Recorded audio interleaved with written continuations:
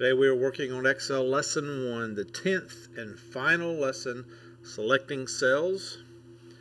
So create a new blank workbook. So we have a new blank workbook. Select a single cell by clicking cell A9. So click A9. Select a range of cells by holding down the left mouse button in cell A9. Drag the mouse to cell C5. C5 and release the mouse button. You can see that those things are highlighted.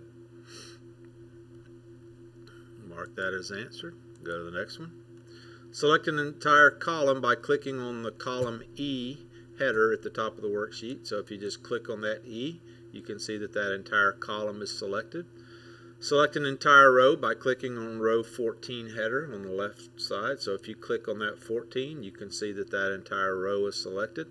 Select the entire workbook by clicking Select All in the top left-hand corner of the worksheet. So right up here, this little gray triangle in the corner, when you click on that, you can see that it selects everything. So mark that as answered. Now select more than one non-contiguous range of cells.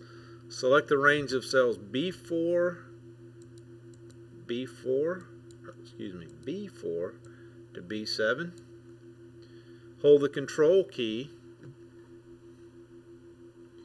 and we're going to select from D11 to E18. Continue holding the control and select F2 to D3. F2 to D3. Release the control key. And you see in this picture all of the things that should have been selected, and that's what ours look like. So mark that as answered. Go to the next one. Now use the keyboard to select a range of cells. Select cell A9. While holding down Shift, press the appropriate arrow keys to extend the range to cell C5. So hold down the Shift key, go over, and then go up. And that does the same thing that we did with the mouse.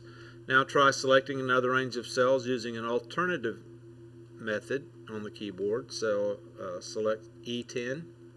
While holding down Shift, click in cell G15. And you can see that it selected all of that stuff. And that's it. Mark as answered. Submit results.